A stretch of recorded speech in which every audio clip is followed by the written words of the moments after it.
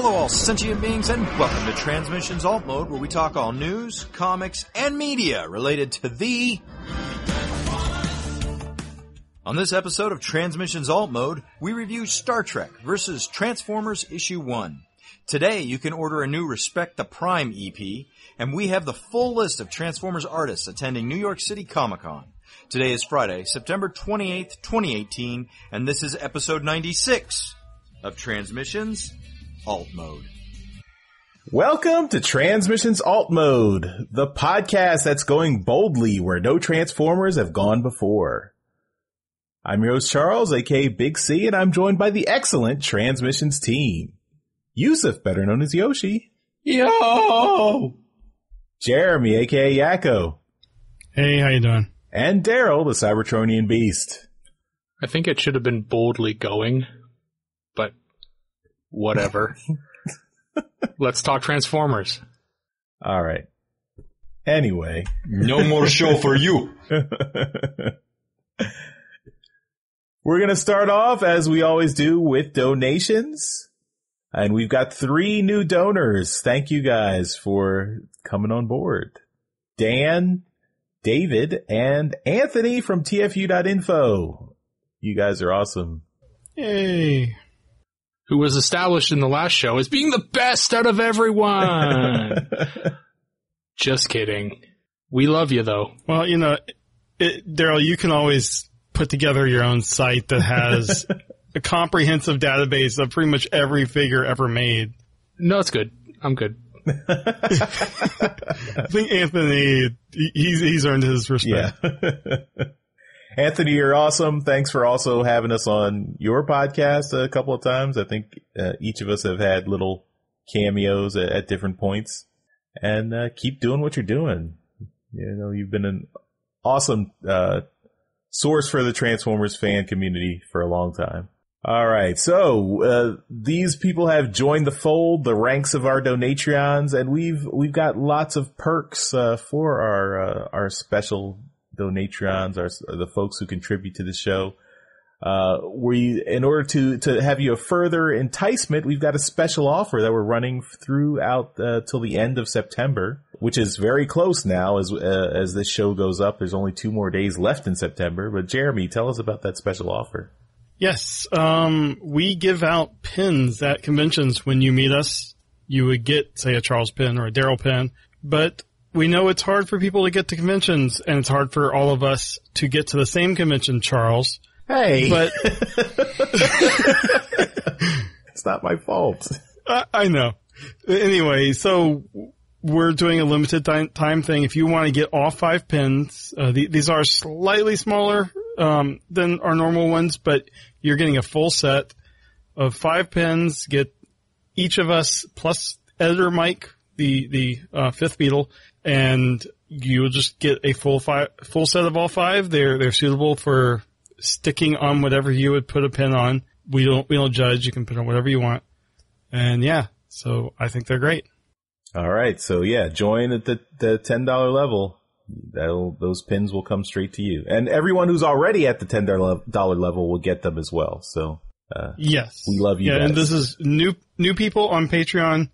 Existing people can be on PayPal or Patreon, and it ends at the end of the month. So this is kind of a one-time thing. We were in this trial that Patreon is doing, and you know, we'd like to do stuff like this again, but it's not guaranteed to happen. Mm-hmm. So. And we've also got some new merchandise in our Transmission store, right, Jeremy? We do. It is now the time of year where things get cold, so we have long sleeve shirts, sweatshirts, and hoodies of our Tape Man design. That is a blue shirt with a cassette player robot. You can get it in other colors if you want. You could do a dark gray if you want new Tape Man. But the classic one is blue. And yeah, so you can get the short sleeve shirts if you want, but we're offering other designs so keep you warm and rep the show. So all right. And if you are a Donatreon, you can get the special store that gives you 20% off on all our stuff. Yes. Membership has its benefits. privileges, whatever. All right. So another perk of being a Transmissions Donatron is getting access to our monthly Declassified show, Transmissions Declassified. This month of September, we are continuing our series on the IDW comics, going through and doing a retrospective from the beginning. We started with the Asians series that was started by Simon Furman. And now in part 2, we're doing All Hail Megatron. So Daryl and I sat down with Mikey from Moonbase 2 and Josh from the Audio Nights Theater to have a discussion about All Hail Megatron and does it hold up, from 10 years ago when it was published. So it was a fun discussion. And we do have a little teaser, a little clip, so you can listen to it and see what you think. And there's more where this came from. Like, I didn't talk about him, but Devastator's awesome at this. Like, you can't fault him. Yeah. Like, it's a gigantic Godzilla construction warrior. Yeah. What? No. The gigantic Godzilla one is Trypticon. Oh God, I'm trying, like, the scale's just gone. There's no scale anymore. It's just... One of the other humor bits that's in the series, and I meant to mention, is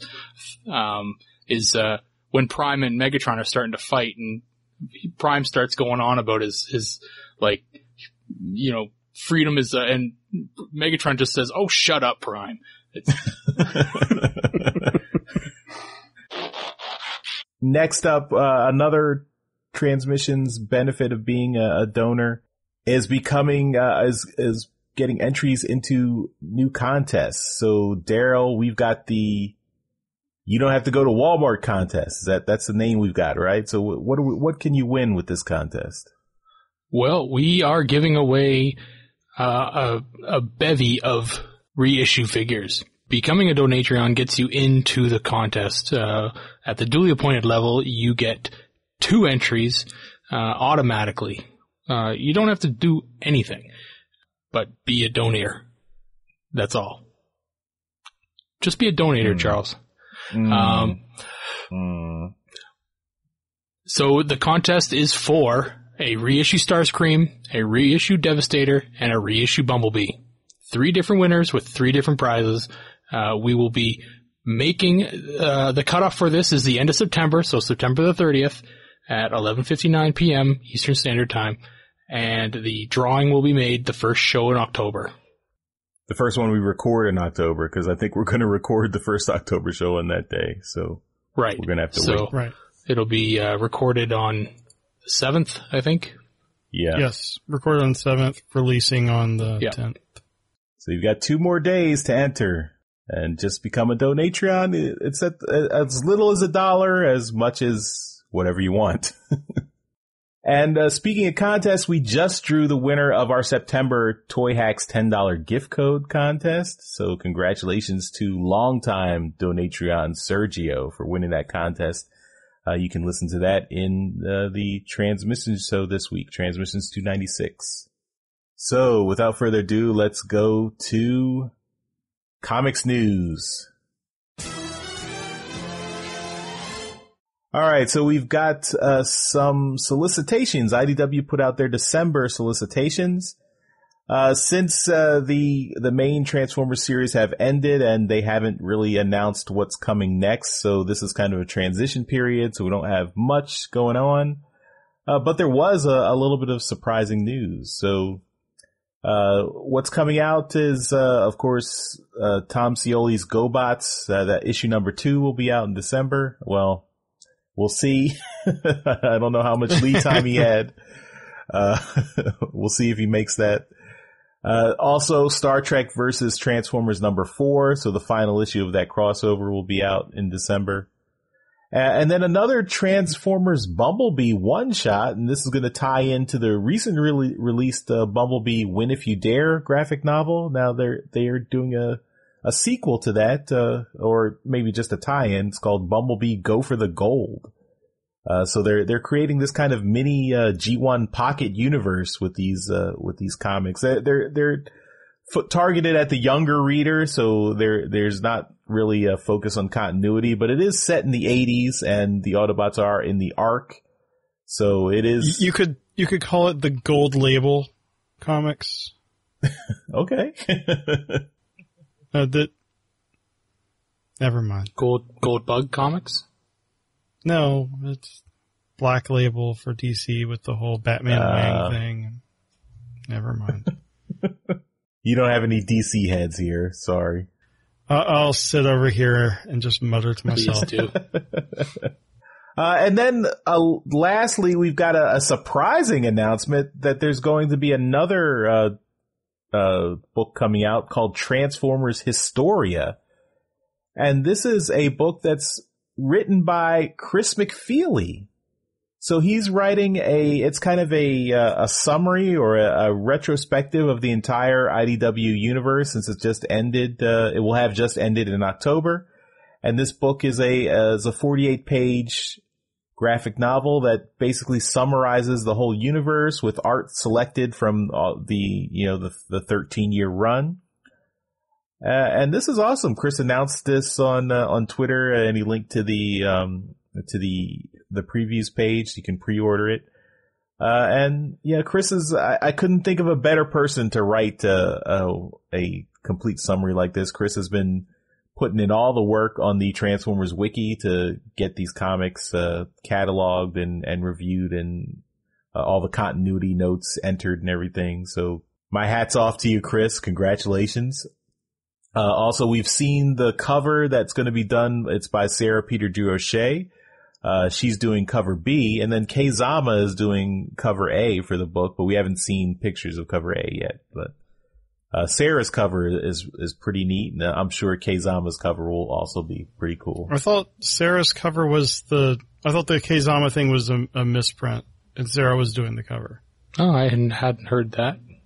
Okay, well, Daryl. Well, I know in his announcement on YouTube, he only mentioned Sarah doing the cover.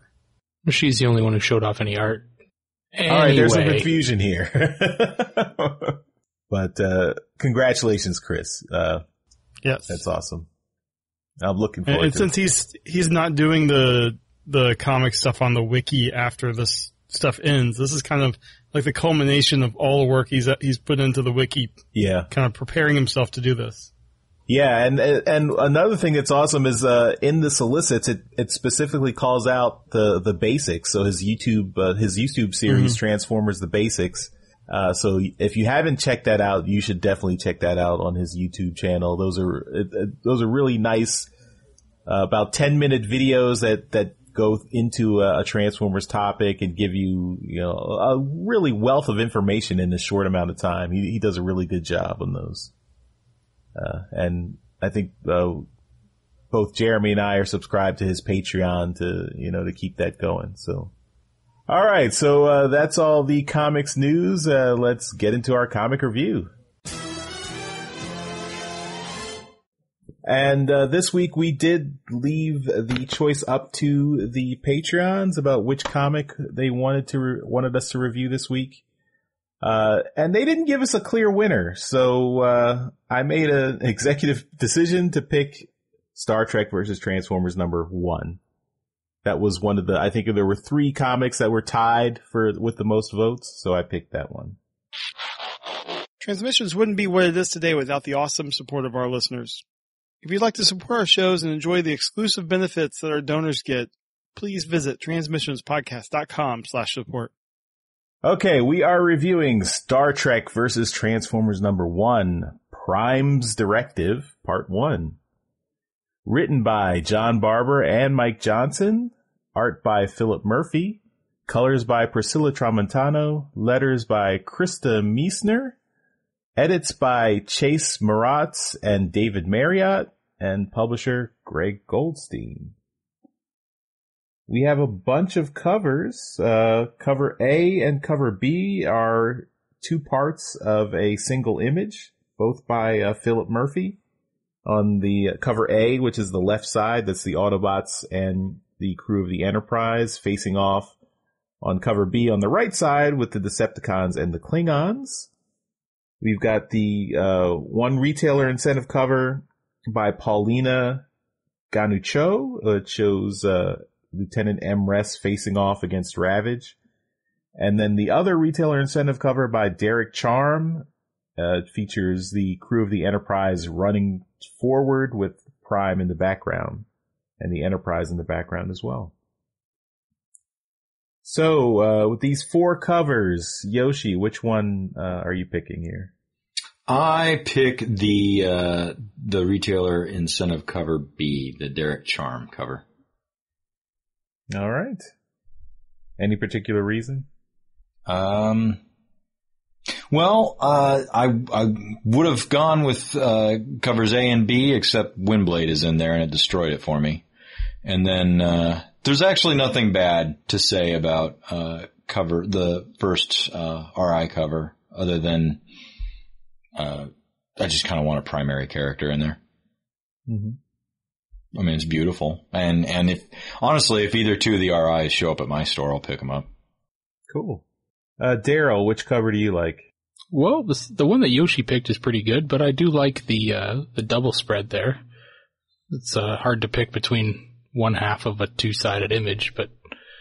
And when's the last time we've seen Reflector? It's true. I picked cover A. All right. Jeremy, which one are you picking? I like them all, but I pick retailer incentive B because both William Shatner and Nichelle Nichols are going to be at Wizard World Madison in December, and I would like to get them to autograph it, and that's the only one that has Uhura on it. Nice. Good luck. I hope you're successful there. Yeah, well, yeah, it's not going to be cheap. When is that convention? I think it's in early December. All right. Well, I'll look for it for you if I can find it. Cool. All right. I am also going to pick cover A because I like how you've got several Autobots and the Ark in the background and the Enterprise in the background, along with the crew of the Enterprise in the foreground. So I just like how that's all composed there. So that's cool. How awesome is that G1 Unicron or G1 Windblade? Yeah, she's pretty awesome. You guys are going to hate me at the end of this. You've given us plenty time to prepare for you. All right, so let's get into the story.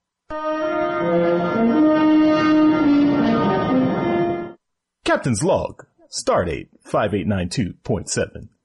The Enterprise has been called to Cygnus 7, a remote dilithium mine dangerously close to the Klingon border.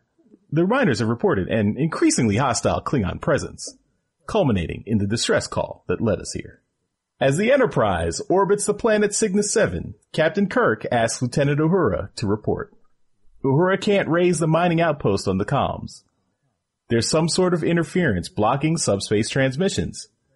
Mr. Spock reports that there are no ships in the area, but something is preventing them from scanning the surface. So Kirk decides they'll investigate directly. Kirk takes Spock, Mr. Sulu, and cat-like Cation, Lieutenant Emrys, and they beam down to the mining outpost location on the planet. When they materialize on the surface, they're in the middle of a war zone. What appear to be primitive 20th century Earth military aircraft are attacking the mining outpost. Kirk's team narrowly avoids getting blasted by the ships before they can take cover. Even curiouser, the aircraft appear to have no pilots. Kirk tries to contact the Enterprise, but the interference is still blocking any transmissions. The aircraft have noticed Kirk's team's arrival and intensify their ground assault. One blast blows a large hole in the mining outpost walls, allowing the miners to escape, but also exposing them to danger. The danger escalates when a 20th century Earth ground vehicle emerges from the dilithium mine. Kirk identifies it as a truck and throws himself on Lieutenant Emrys to get her out of the path of danger. Kirk believes this truck is another threat working with the assaulting aircraft, and that all these vehicles must be remotely controlled by the Klingons. However, Kirk doesn't seem to notice that the truck drives directly in the path of the aircraft's fire, shielding him and Emrys from the blasts. Since Kirk assumes the truck is hostile, he fires his phaser to try and disable it. He scores a direct hit, and to everyone's surprise, the truck cries out in pain. Kirk and the others watch in amazement as the truck's shape changes into the form of a giant robot, the Autobot leader, Optimus Prime. He's not working with the attacking aircraft because they're his sworn enemies, the Decepticons. In gun mode, inside Starscream's cockpit, Megatron orders his Decepticons to press the attack and destroy Optimus Prime while he's wounded. Meanwhile, on the ground, Kirk has realized his mistake and tries to communicate with the injured Prime, but Prime quickly loses consciousness from his injuries. So Kirk turns his attention to the Decepticons, who have transformed into robot mode and landed in front of him. The Decepticons are not impressed with Kirk, and Megatron orders them to continue the attack. Soundwave unleashes a sonic assault, bringing Kirk and the team to their knees. But since Soundwave is now focusing on the attack, he's no longer jamming the communications. Kirk manages to contact Lieutenant Rex on the Enterprise and orders him to lock on to the giant robots and fire a photon torpedo at their location. The blast from the Enterprise in orbit knocks the Decepticons off their feet, and Kirk and crew fire their phasers in a counterattack.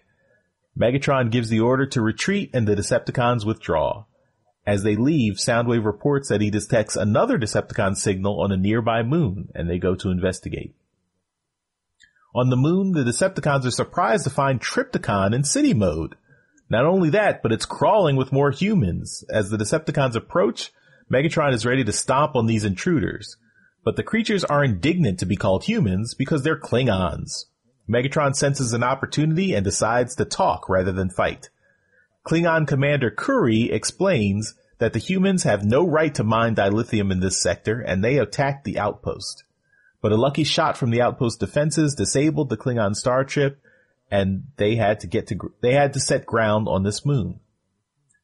Megatron is also here for the dilithium mine and mentions that the humans brought reinforcements from something called the Enterprise. Kuri knows that means his old enemy Kirk is here, and he's ready to spill some blood. So of course, Megatron proposes a bad guy team up against their common enemy. Meanwhile, at the mining outpost, Kirk orders Mr. Scott and Dr. McCoy to come down to the surface to help figure out how to repair the giant robot they inadvertently damaged.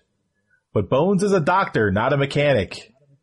Kirk insists that there's something different about this robot. It's not just a machine. It appeared to have some kind of consciousness. He asks Mr. Scott and Dr. McCoy to work together to try and get the robot to wake up. As Scotty and Bones get to work, Mr. Spock detects energy readings in the mine similar to this robot. Kirk takes Sulu and MRES to investigate. As they go deeper into the mine, they find a wall composed of an unknown metal alloy with a mysterious symbol of a red face emblazoned on it. They can't get a clear reading of what's behind the wall, and Kirk proposes trying to cut through with their phasers. But before they can do anything, a blast from behind the wall blows it outward. More giant robots emerge. The one in the lead is surprised to find humans here of all places. He demands to know, what have they done with Optimus Prime? To be continued. So, yeah, this is a fairly generic crossover introduction. So, I mean, I don't know where the crossover is planned to go, but the beginning doesn't give me a lot of confidence. I mean, it's got all the tropes of your traditional crossover. The good guys accidentally fight amongst each other. The bad guys team up. I'm sure the bad guys will be betraying each other later on in the series. I will say the art is very evocative of both the G1 cartoon and the Star Trek animated series, so I think it works well in terms of the art composition. I just am wondering, you know, how this story is going to come together. So, Yoshi, what were your thoughts? I didn't have as much trouble with the generic story as you did. I thought it was fun. I think this is just going to be a fun little nostalgic ride for most people. You managed to hit most of the Star Trek sayings that were done a lot, except for when Sulu said, "Oh my." That was a nice little thing. But, you know, my negativity comes from the fact that, okay, this is literally a book geared at me and people in our age range, but they're including characters that weren't in the G1 thing. So you're going into this, you know, hopeful, and then you're seeing characters that weren't in it, and that bugs me. There's absolutely no reason to do that, and it's, like I said, it's a fun story, but I feel like it's not fair, I guess. And I'm surprised the red shirt hasn't died yet. Well, I think in the Star Trek animated show, did people die very often? I think in the animated cartoon, they didn't die that much.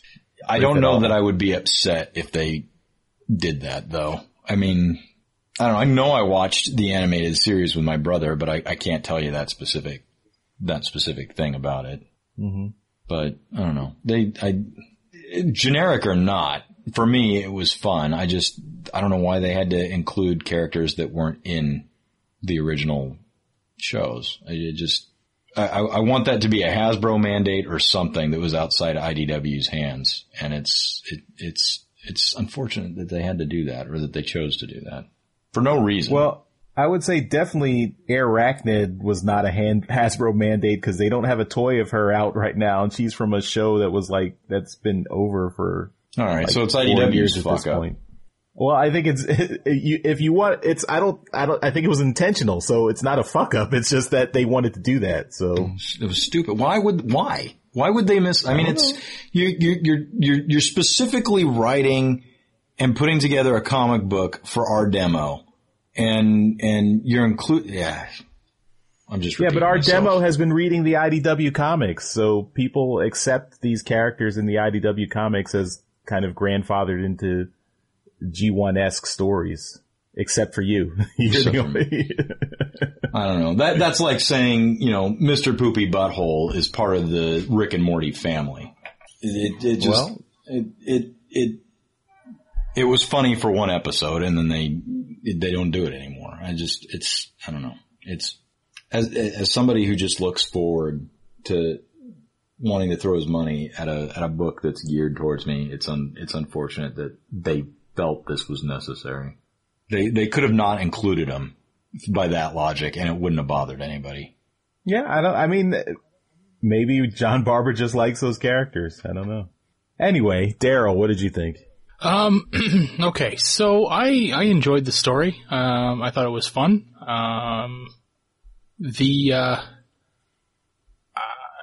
The relationship between Kirk and this Emrest, he's fucking that Catwoman, I think.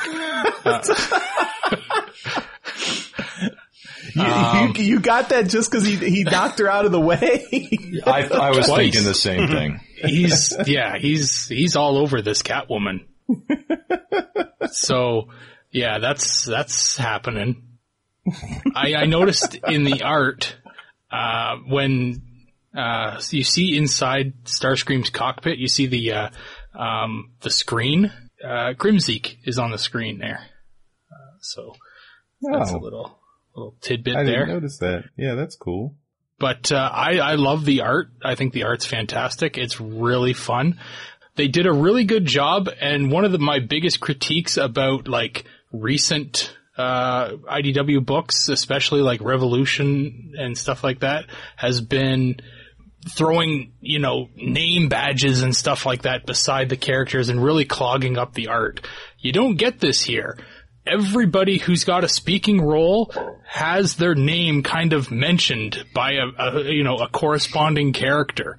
Soundwave gets mentioned, by Megatron or something like that. And then Starscream says, "You idiot, Thundercracker, we need something like that." So you get everyone's name in the book except for Arachnid. So she's in this book. We're assuming that's Arachnid. There is no name drop for this character yet. Yep. It's a helicopter that turns into a female character that is probably firearms. It's probably Blitzwing. Could be. But there is no name drop of this character here. So we don't exactly know. We're assuming that it's Arachnid. It's a pretty good guess, though. What else was I going to say? When Megatron comes upon the Klingons and calls them humans, right? And the fact that they're not humans, right?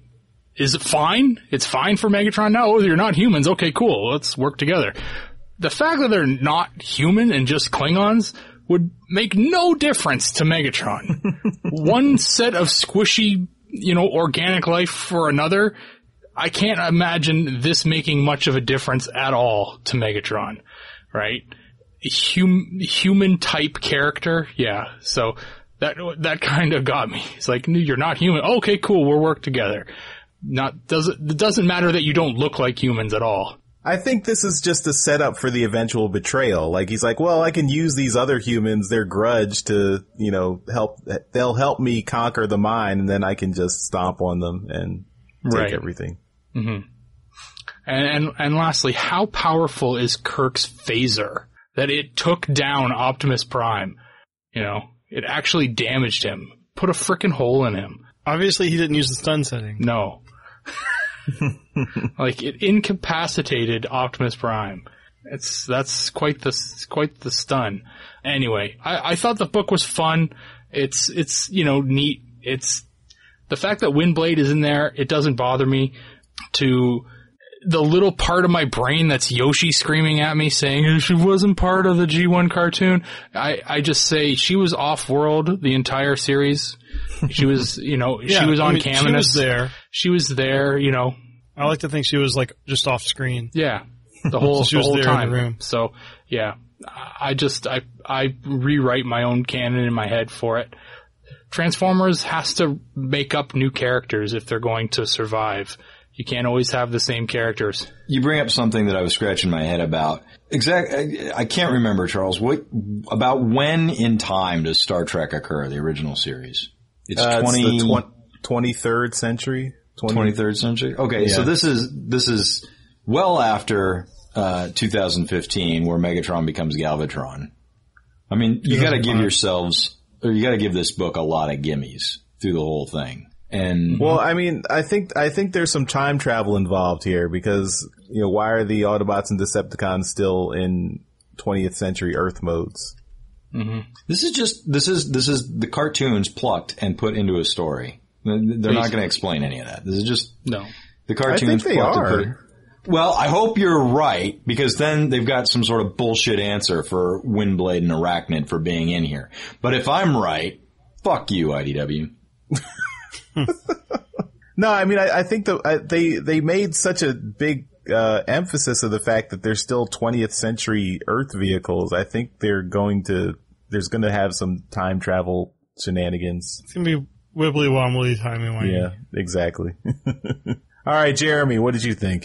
I thought it was fun. I know I've seen a number of the Star Trek animated episodes. I can only really remember one where they went into that negative universe, but I know it was on TV and I've seen them. I just can't remember much of them, but I thought this was fun. The Transformers, I thought, pretty much lived up to the way that they should be written character-wise. And I don't know, I mean, you guys have pretty much talked about all the stuff I was going to bring up. It's the tropes are there. This is a setup. I think it's a 6-issue mini? 4-issue. Or 4. Okay, so it's got to get moving pretty quick, because you have the whole plot on this with this mining facility, but then you have the Klingon plot too. Mm-hmm. But I mean, it's going to be very popcorn, straightforward. But I just think it's going to be a lot of fun. So the art definitely fits the cartoons of both series. The Transformers look like the 80s Transformers. The Star Trek characters look like the animated Star Trek characters. It's a nice mix of both. So, I mean, I'm looking forward to seeing the various Star Trek and Autobot interactions in the next issue. Get some kind of explanation on why they're there, but in their 80s modes. Also, I don't think Sulu said, "Oh my," on Star Trek. It's just been his thing ever since Star Trek ended, and he's come out of the closet. So you got to take that and kind of put that in his character for Star Trek now. A lot of gimmies here, Yoshi. Also, I also caught the part where Spock says, "Hold your fire. I think there's more than meets the eye. There's more to this situation than meets the eye." Yeah. That was nice. And the Decepticons brought all their air support, like all of it. All the first three Seekers, the Coneheads, Arachnid, Acid Storm. Man, they got all of it. They should be destroying this facility. Like, there should be no contest. What's it, 8 Decepticons against Optimus Prime? There's no chance. Mm-hmm. And it's Kirk who takes them out? Stupid. Yeah, I mean, that's my, so I agree. It's a fun book, but the immediate trope of in the crossover, the good guys, the one good guy takes down the other good guy, because of the confusion. I mean, that's crossover 101, and that just took me out of it. And then crossover 102 is the bad guys team up. It's got to get moving pretty quick, right? So they get through these crossover tropes real quick. Yeah. So that was Star Trek versus Transformers #1, and let's move on to Transformers media news. So we've got some news about Respect the Prime, the EP Constructed Cold. This is the first limited edition EP in the Respect the Prime series. Each of the 6 tracks were inspired by stories from Transformers comics. The album will be available at TFCon Chicago from October 26th to 28th and online from distortionprod.com. Proceeds from the album will be donated to cancer research, like they always do. It's a great cause. Now, we've got a clip. Jeremy, roll the clip. This is from the title track, Constructed Cold, featuring Red Locust, which is Jimmer's band. He's behind this whole project, so here we go.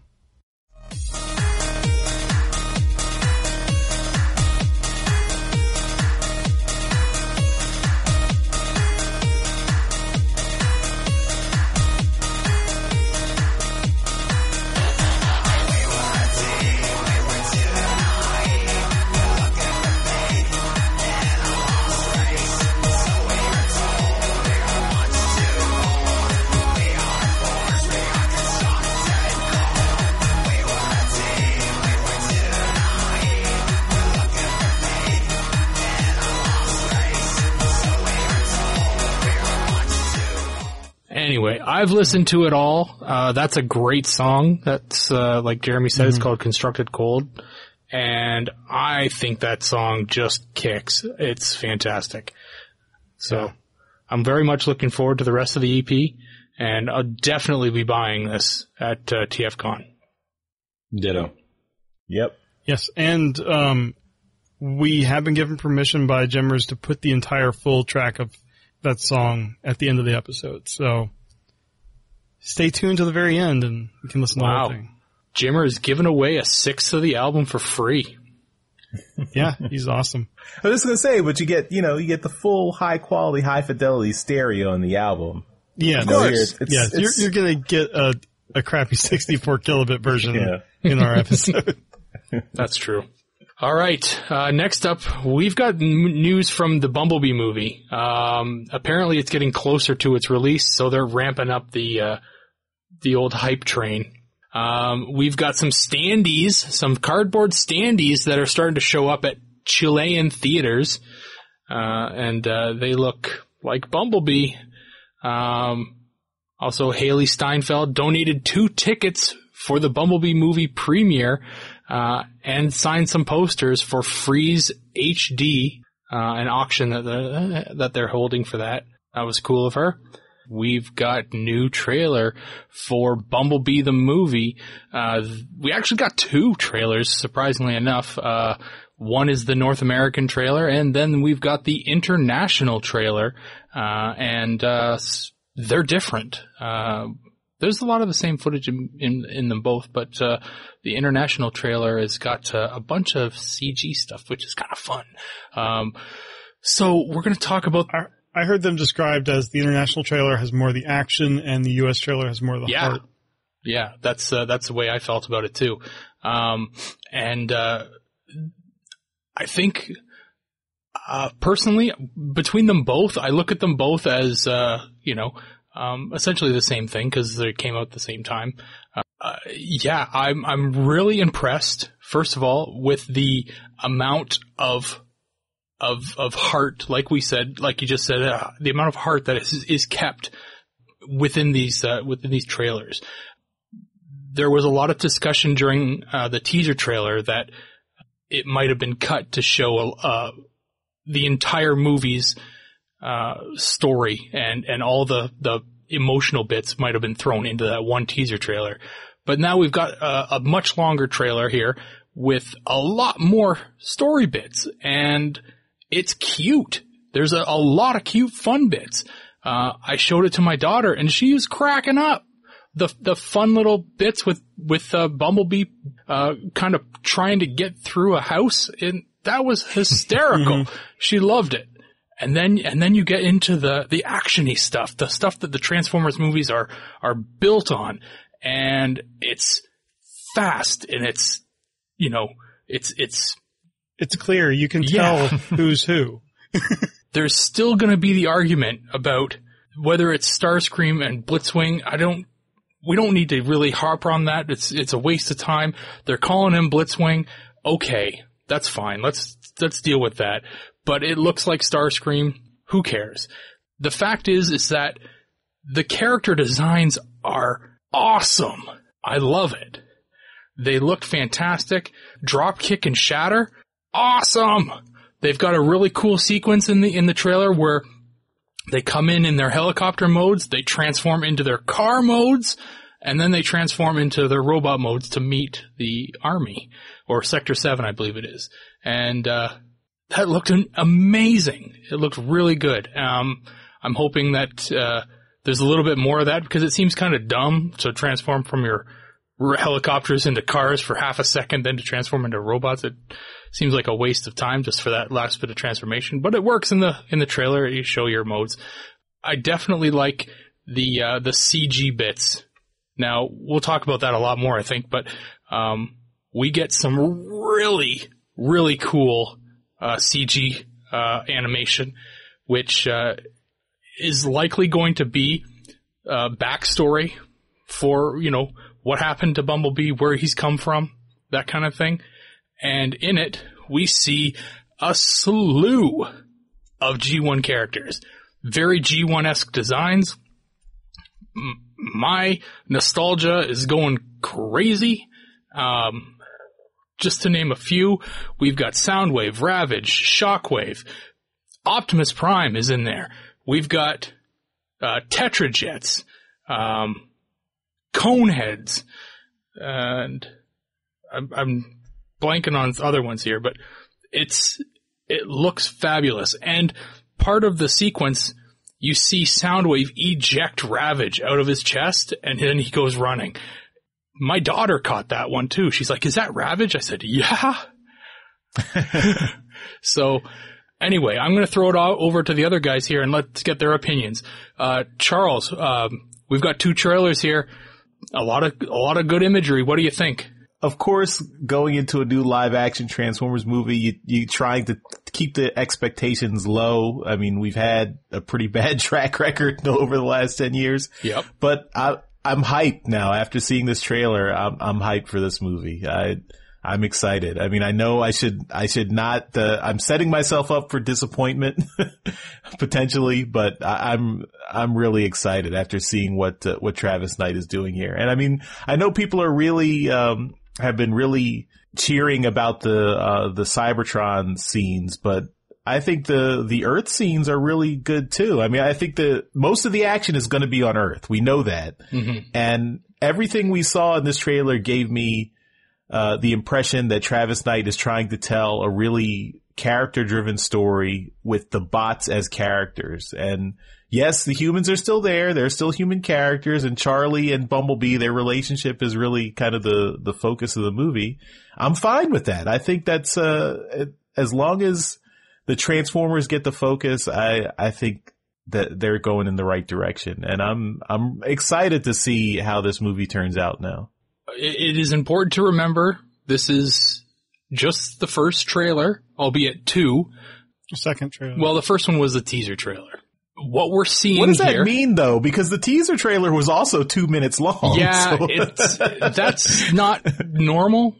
So we're kind of getting a second full trailer here, but yeah, you're right. I think it's like they realize that they have a lot of goodwill to earn back. Yeah. So yeah, this is the official first trailer. The first one was supposed to be like a 30-second or whatever trailer where you barely saw anything, but they gave us 2 minutes, which was fantastic. But it's important to remember that a movie trailer is a sales vehicle. I'm not trying to harsh on anyone's buzz here, but these things are designed to sell the movie. So they're cut very well. They're cut, quickly. They're matched to music. They're all the really great scenes. Some of them are poached specifically for the trailers. When we say that, so many cool scenes, such great action, all the CGI, inside of me, I worry we've seen all the CGI in the entire film. That's my pessimistic attitude towards the live action movies coming out. I'm worried that all the best stuff has been seen in these, granted 3 trailers, including the teaser, but I'm very hopeful myself. Jeremy, what are your thoughts? I was already kind of on the positive side of things with this after the first trailer and after seeing all the talk at San Diego from Travis Knight and the cast members. And this just confirmed that Travis Knight, I think, knows what he's doing. He knows what a Transformer is, first of all. And I think he knows what multiple Transformers are, except he might not know what Blitzwing is. But that's okay. But that's fine, because so many other things here they've done right. I mean, the thing that sold me was this, where you hear multiple times throughout the trailer. Yeah. I mean, I think you hear the Bay version once at the very beginning, but then when you see them transform, you hear that. I'm like,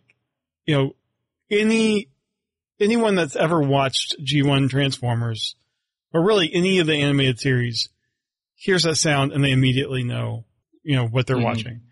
Mm-hmm. And then I've just been going through the trailers muted here and like pausing at certain places. Like the quality, like the CG scenes, the quality on these, I'm not going to really describe what's going on here, but like the character, the detail on there is, you can tell that they're kind of weathered and they've got scratches, and it's like, it seemed a little bit more cartoony watching it in live action, but pausing it, they put a lot of detail into these models. And it's kind of surprising considering that this has a much smaller budget than the other movies. Mm-hmm.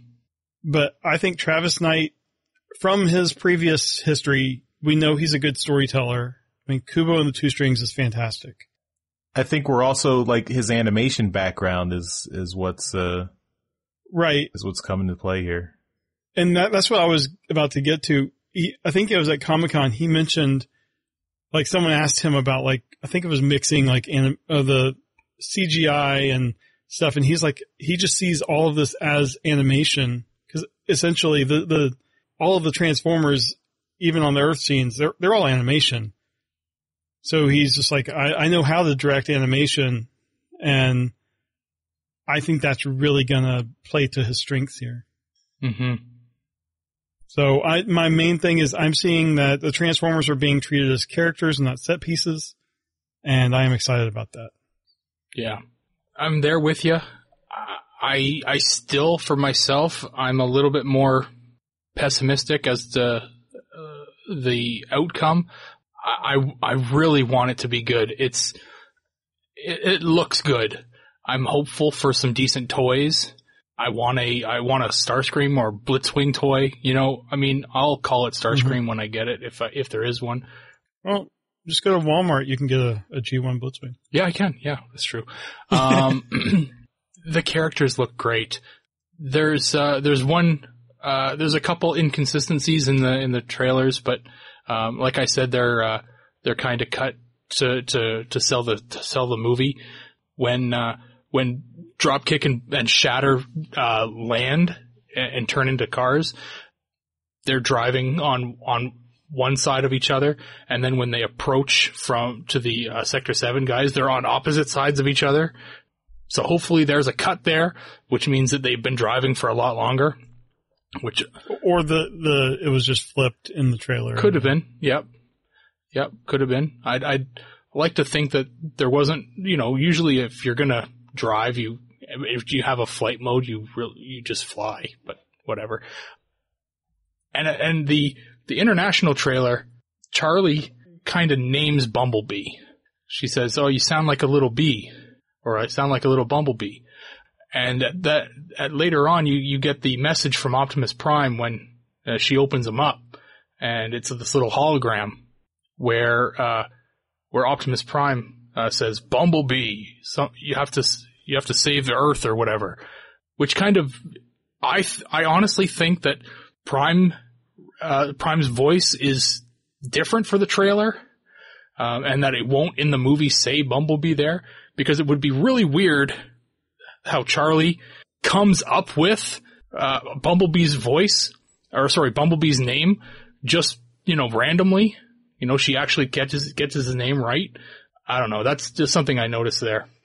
So he said Optimus Prime says Bumblebee in the American or the North American trailer. In the international trailer, he says like B127. That's right. Yes. So I'm merging those two trailers, the two scenes together. Yeah. And I think in the international trailer they're using John Bailey for the voice of Optimus Prime. I think it was like placeholder dialogue, because I'm pretty sure in the North American trailer it's Peter Cullen doing the voice. I believe so. I don't know if that dialogue is final, but I think in the international one it's not Peter Cullen, it's John Bailey. Oh, okay. At least it sounded different to me when I listened, watching both of them. Yeah. But it is something that I noticed that why one would say Bumblebee and the other one would say B127, right? I honestly think it will be B127 in the movie. It makes sense. Mm-hmm. But if it is Bumblebee, how would Charlie and Optimus come up with the same name? Obviously, Optimus would know his name for real, but Charlie, how would she just come up with his name, right? That didn't make sense to me in there. But anyway. Well, I mean, also, why would the Optimus Prime hologram that's presumably a recording of Optimus's message from Cybertron speak English? He should be speaking Cybertronian.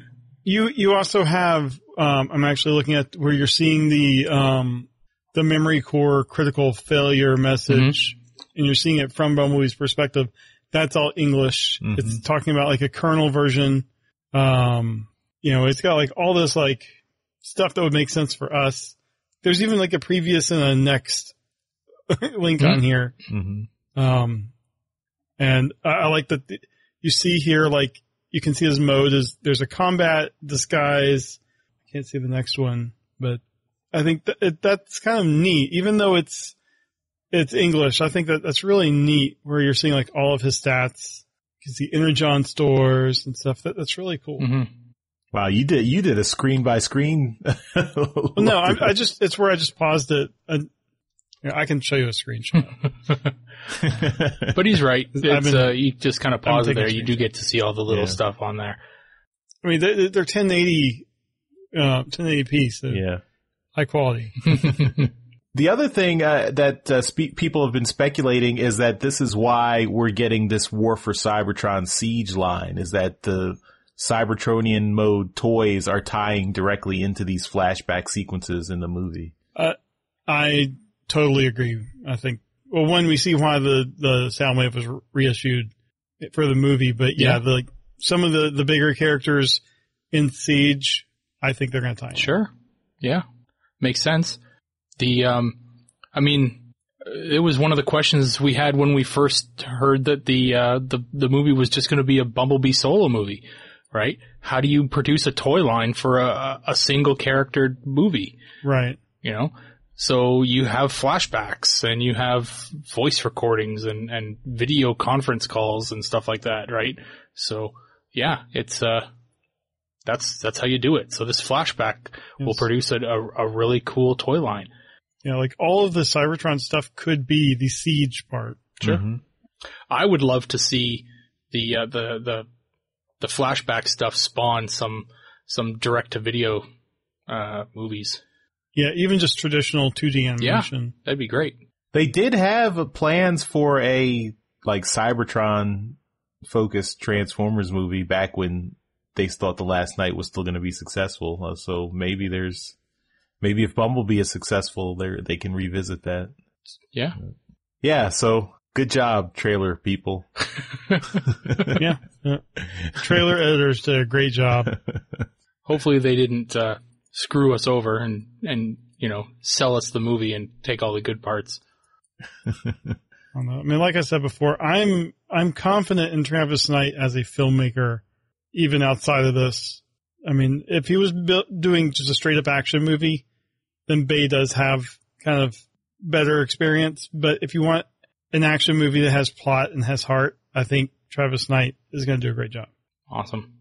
Well, if nobody else has anything else to say, I guess that will end our discussion on the movies. The movie trailers. We have some stuff for Cyberverse. We got some air dates for Australia. It's going to start airing in Australia on September the 29th, so look for that for our Australian listeners. We've got a premiere date for Eastern Europe of October 27th. You guys got to wait a little longer in Central and Eastern Europe, but it's coming. No one's waiting. They're just downloading the torrents. I'm sure you can find it online. And we've got some title descriptions for episodes 9 and 10. If you're eager to know what the titles are going to be, episode 9 is called Shadow Striker, which is the name of a character. And episode 10 is called McAdams, which is the name of a bar where everyone knows your name. And lastly, Cyberverse is getting put on the Hasbro YouTube channel. This is location locked. So if you're outside of America, you won't be able to watch this. Or get a VPN. Well, wait, right. DJ Ronan is saying they're not geolocked now. Well, it was when I checked yesterday.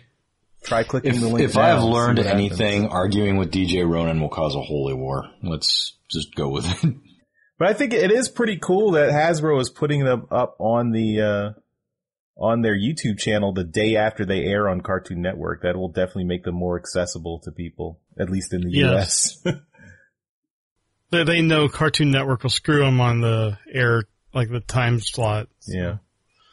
Oh, DJ Ronan is saying the first 3 episodes are not locked, but the last one is. So maybe they just wait a week to make it globally accessible. Yeah. Oh, Thanks, DJ. That's what I said.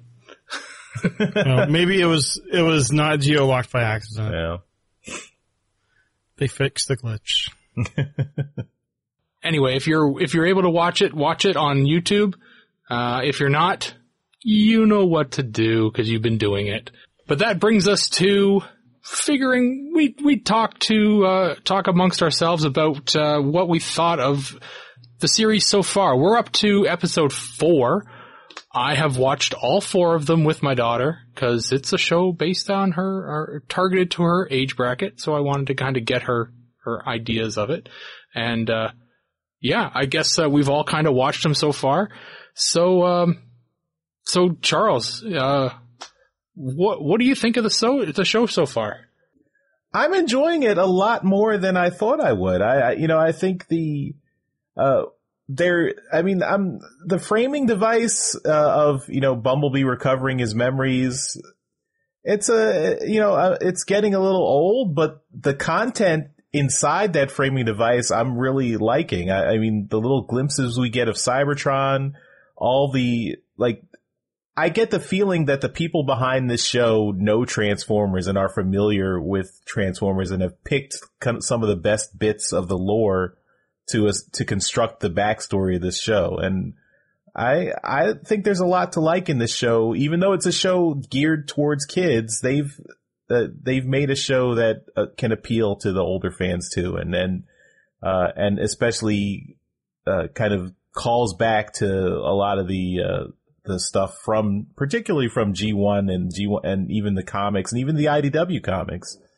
I think there's and the fact that we get glimpses of Soundwave in one episode, we see an Optimus Megatron showdown, for a bit.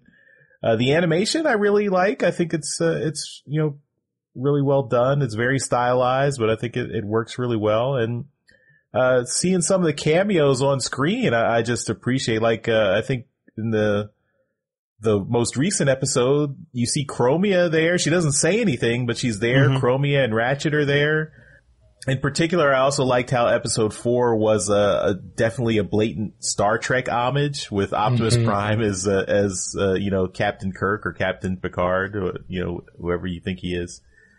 And Picard didn't go on away mission. But yeah, I'm enjoying it. So, I would prefer half-hour shows, but, these little 10-minute, 11-minute episodes they're working for me. Mm-hmm. I watched the newest episode 4 today, and, when they introduced Wheeljack as the engineer, which that's his profile, right? But he gave off much more of a, I don't know, it worked for me, but I think, cause they introduced a lot of characters in this last one. One of which was Grimlock. Grimlock actually gave off more of a Ratchet vibe, with his, his mannerisms and his way of speaking. I expected Grimlock to be a gruff, warrior type, and he was big and mean in the fight sequence that was going on. But when he spoke very eloquently, and I'm expecting that to change at some point. But no, I like some of the character profiles, but I was definitely taken aback by Grimlock being the Ratchet character that I kind of expected, especially with Ratchet on screen. But I like it, and I thought Wheeljack was funny as kind of the bumbling engineer that still kind of succeeded in the end, but even though they really didn't want him to.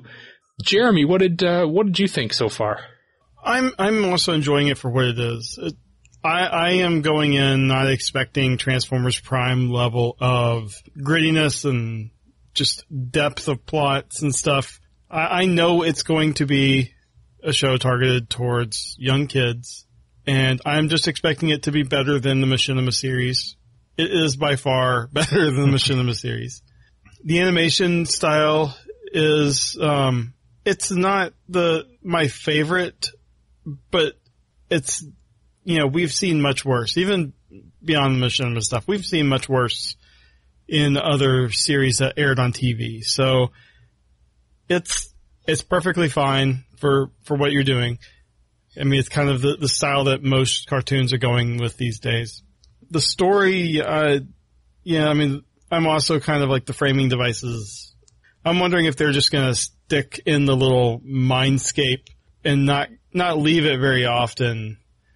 But I do like some of the stuff that they're introducing, like Grimlock being intelligent. We've seen him be dumb pretty much the entirety of the character's existence. Even in the Robots in Disguise series, he was not the smartest member of the team. I'm thinking they're going to do something further down the line where something happens. Maybe when he comes out of stasis, he's lost his intelligence. The voice acting is really kind of where I have an issue with the show. It's not the best. I mean, there's some of them that are okay. The guy doing Prime is doing his best Peter Cullen impression, and I would rather have a different take. I mean, like we have in previous series with the first Robots in Disguise or, Armada, like the Unicron trilogy, animated. They all had their own takes on Optimus Prime. They were not trying to do Peter Cullen. And I wish this would have done the same. But I don't know. I think as the series goes on, the characters or the actors are going to kind of find their grooves with the characters, and it'll probably improve Most series do. So, yeah, I mean, it's definitely not a show I hate, which is... That's good. You know, probably high praise. I mean, I think maybe the Machinima series was kind of to help lower our expectations. The framing device of the Mindscape was quite good, and to back up your point a bit, this most recent episode, I don't think they left it at all. They spent that whole episode in it. One thing about the episodes, recent Transformers shows have been very story driven, as far as, like, they're not episodic. This is an extremely episodic show. Oh yes, where the 11-minute time lot is used exceedingly well, so that even if a viewer is just tuning in for the first time, they're not being dropped in the middle of a storyline, right? They're getting a really quick and dirty story, and that's it. And if they don't watch for another 2 months, then they're getting another quick and dirty story, and that's it. And they're not missing out on anything, really, because the stories don't really line up all that much. Right. Well, and really, so far, outside of the first couple episodes, it's all been pretty much in the Mindscape. That's right. So it would make it easy to just pop in and out, get a random episode. So I think that having a young kid that likes to watch the same episode of a show over and over, I think that's a good way to go. No, that's been very good. And they do, and it's layered so that the episodes, they are self-contained, but you can also assemble them into a coherent whole. Like, you can, even though they're out of order, like I think the second episode they show, or the third episode they show the fight for the Allspark and the Allspark getting thrown out into the space bridge. And then the second episode they showed Bumblebee leaving on the Ark to look for the Allspark. So you know that takes place after the third episode. And then the fourth episode takes place after the second episode because they're already in space looking for the Allspark. It would be a neat project to see once the series is done, to go out and clip out all the actual, the memory sequences and actually assemble the show in order it was supposed to be, just to see how coherent the memory sequences were. Yoshi, what, you've watched episode 1 to 4, I assume, and what are your thoughts so far? Well, I'm concerned that the show is talking down to kids.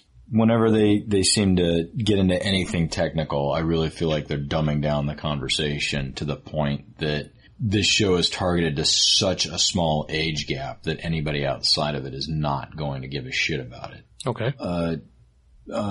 I didn't quite, and maybe I wasn't paying close enough attention, but I didn't quite get the urgency described in the show over why they have to protect the Allspark so desperately. That was the whole plot of episode 3. I must have missed the key word that is. At one point, Bumblebee said that when the Allspark talked to him, he felt that there was infinite life inside of it. The Allspark is basically the power source of Cybertron, and so they had to keep it out of Megatron's hands. But if they send it away from Cybertron, Cybertron will die because it doesn't have its power source anymore. Okay. Just 2 more things. I love whoever's doing Starscream's voice. I think Starscream's got a great voice for this, for the version that they're portraying here. And I think they couldn't have picked a more pompous, egotistical person to do Prime. The fact that they let him get away with saying Teletron without correcting him or forcing him to say the fucking word right they should be embarrassed, because every other character on the show can say the word except him. And we're going to have a generation of people fighting over how to say Teletron now. Just like we got people arguing over if it's pronounced GIF or GIF. It's been going on since Beast Wars, really. Yeah. They did the same thing. I think you're maybe exaggerating the importance of that a tiny bit. What child is going to argue with the way the leader of the Autobots is pronouncing Teletran? I don't think it matters. I really don't think, say, an O or an A is that big an issue. It's an O or 2 A's. Okay. I'm just saying, one person is not sounding like everybody else on the show, and it wasn't corrected. That, to me, boggles my mind. Screw its importance, just for the show's continuity. Like, why doesn't everybody pronounce that word the same? I mean, he's like the one guy in school that everyone's just making fun of because he's refusing to say the word correctly. People have accents and say things differently all the time throughout the human population. I don't think pronouncing a word with a tiny difference is that big a deal, or is going to influence a generation of children will not be able to say Teletran. I think you're exaggerating the importance a tiny bit, more than a tiny bit. You don't like what I have to say, sir, so let's move on. I'm just saying, I don't think it's that important. Right. I agree with Yoshi. I wish that we had enough shares in the podcast for that to mean something, Jeremy. I just think it's not. I don't think that's So when he says Teletron for the first time, you don't raise your eyebrow and think, did he say that wrong? It didn't pull you out of the fucking show for 2 seconds to be like, man, that was weird. And then you're waiting for him to say it again. You're just standing on your fucking toes, waiting to see if you really did hear it right, instead of paying attention to the fucking show. Okay, Yoshi, I'm not in your head, so that didn't happen to me. I'm sorry. No, I said you didn't do that. I said that's what I said. I didn't. All right. And just to back up Yoshi, it is listed as an animation and technical error on the TF Wiki. Okay. And it does say Bumblebee pronounces it right. Anyway, if we're done with this, let's move on to transforming pop culture. Apparently now you can get officially licensed Chinese Generations branded Netgear routers. So this is a router made by Netgear, and it's got Optimus Prime on the box and an Autobot logo. There you go. It's officially licensed. Hey, look at that. It's 2.4 gigahertz to 5 gigahertz for gaming. Whatever. It looks like it's a good router. But yeah, they're using the officially licensed. It's all licensed with the Transformers logo there. It's pretty cool. I don't know whether having Transformers stuff on my networking equipment is important to me, but yeah. I would not buy a Netgear Chinese branded router. That's just me. I would not buy any Chinese branded router. I would wait for a U.S. release of this. I'm just kind of paranoid about anything the Chinese government. Some people put tape over their cameras, Daryl. Other people aren't they don't. all made in China? Buy tech from China. But made in China for release in China, the Chinese government has more control over that. Whatever. Anyway, this is funny. It's a neat thing. So anyway, yeah, they missed an opportunity to do a classic tech spec thing on the back. Yeah. I think that would have been awesome. I'm on your side. It's an 802.11 AC router, if that matters to all the net heads out there. I mean, I'm sure this is a perfectly good router. And Anyway, that's it for pop culture. All right, let's move on to some convention news. Right. In convention news, we have an announcement from TFCon Chicago. Transformers artist Ken Christensen is going to be attending. He has done video game concept art. He's done covers for a number of IDW comics. And also he's been involved in toy development for various Hasbro brands, including Transformers, Star Wars, and more. I think Charles and I both got a chance to meet him at previous TFCon USA. He's a nice guy. He's got prints. I'm sure he's going to be doing commissions as well. So be sure to meet him at the show. The next thing we have, last week when I gave a list of New York Comic Con Transformers artists, apparently I missed a number of them. I was apparently only looking at a specific promoted guest page or something. I'm not sure, but there was a larger guest page for everyone in Artist Alley. So would like to give the full list. Last week I mentioned Andrew Griffith, Nick Roach, Corn Howell, and Livio Remendelli. But also attending are Alex Milne, Brendan Cahill, Dan Canna, Brian Shearer, and not really a Transformers artist, but Larry Hama, who does the G.I. Joe comic that is been going on since forever. IDW's continuing. He's also going to be there. So, sorry for leaving off your guys' names. I looked in the one place that was obvious to look, and I didn't realize there was more didn't care beyond that. If I didn't care, I wouldn't have put this in, at all, because I thought this was just a good idea to include, and I'm just not good at digging up the information. So, as Alex said on Twitter, you need to do deeper research. Yes, go deeper. Alex raked you over the goals, man. It's really Charles's fault. It is. He wasn't on the show. I wasn't here. Yep. You try to do a nice thing, and I'll try to be here in the future. Yes, do that. No more work trips for you. All right. Well, that's it for convention news. All right, and we will finish up the show here. Again, not a lot of feedback this week, so if you do want to leave us feedback, you can contact us. You can leave us a voicemail. You can send us email. You can do all that at transmissionspodcast.com/feedback. Also, we're all over social media, so you can contact us there. And we're on Discord. You can join our Discord and chat with us whenever. So I think Yoshi says all that in the outro too. So I think we'll leave it there. Thanks everyone for listening. We'll see you next time. Bye-bye. Bye. Teletron out. Later. Thanks for listening to Transmissions. Remember, you can help support the show by donating to us directly via Patreon or PayPal. Once you become a donor, you will receive access to donor-only goodies, like donor-only contests, listening to us record transmissions live, and getting transmission swag at 20% off. You can find links for this at transmissionspodcast.com/support. Subscribing to us on Stitcher, iTunes, and Google Play is also a great way to support us here at Transmissions. Every subscription we get helps us get better noticed on those services. Leaving us a comment and 5-star review doesn't hurt either. Be sure to come chat with us on Discord. You will find a link for Discord at transmissionspodcast.com/Discord. And of course, you can always send us an email at feedback@transmissionspodcast.com. Thank you all for listening, and we'll see you again next week.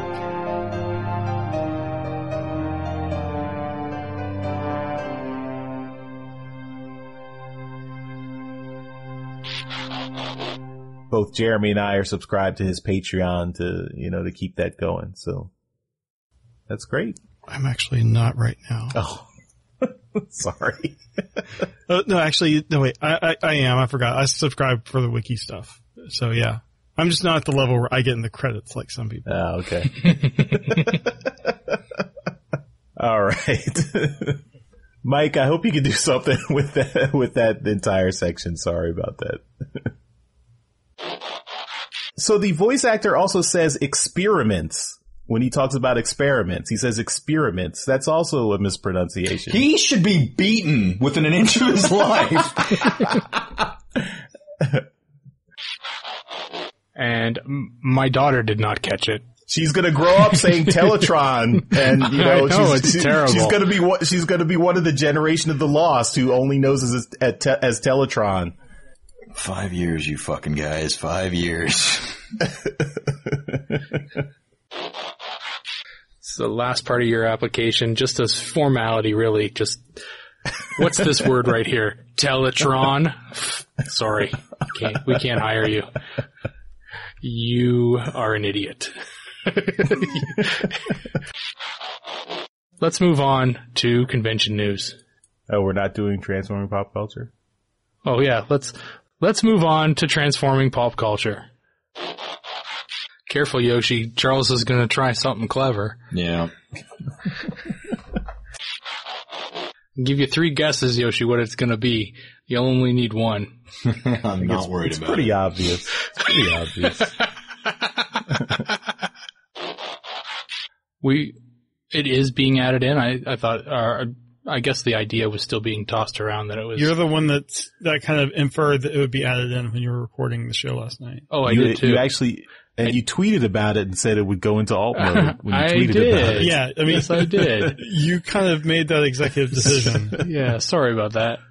I was feeling the power of 100% majority share at the time, I guess. Wow. It was just, you were on your moderation high. You're like, I got all the power. All encompassing power.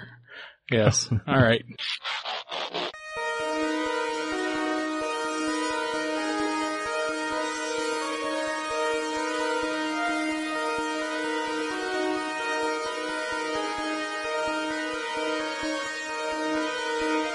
Optimus Prime to Autobot fleet.